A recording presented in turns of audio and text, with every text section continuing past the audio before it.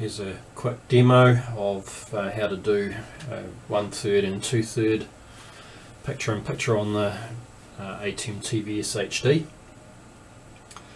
So you can see from the multi-view, I've just got a background on at the moment. You can see my camera shot in the preview, so I can set up a transition to bring that camera shot in, and see I've got the aspect ratio of that pattern not set to 1:1, so that I can get a slightly elongated picture there. It'd be a bit hard to bring that in exactly right, so I've set up an X keys button so I can just bring that on and off like that.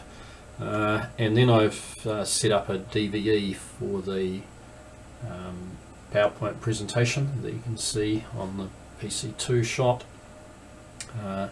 and just defined an upstream key to use the DVE, so I can bring that in using a flying key, take it out, or I could also make it go full screen. So very simple way to get that effect that you'd otherwise think you might need a 2ME for.